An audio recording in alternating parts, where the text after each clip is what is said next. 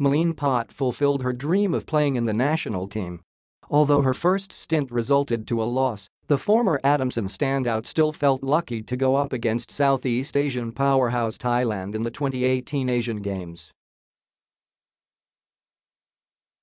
"I learned a lot because the competition is different unlike back home. This is the international stage, we're representing the Philippine flag," said Paat. "It's great because we're going up against veteran players and we're getting challenged." The Philippines put up a fight against Thailand in the first set before unraveling in the final 2 frames for a straight-set loss.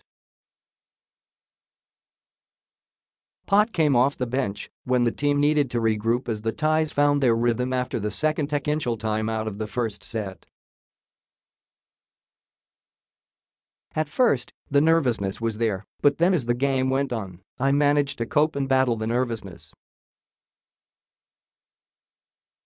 Paat only joined the team last July when she was called up to replace Mylene, who had to sit out of the national team pool trainings due to injury. The veteran spiker, though, quickly impressed during the team's 2-week training camp in Okayama, Japan. But she hopes the team can again show its improved form when the Philippines tackles Japan on Tuesday, August 21, at the Bulungan Sports Center.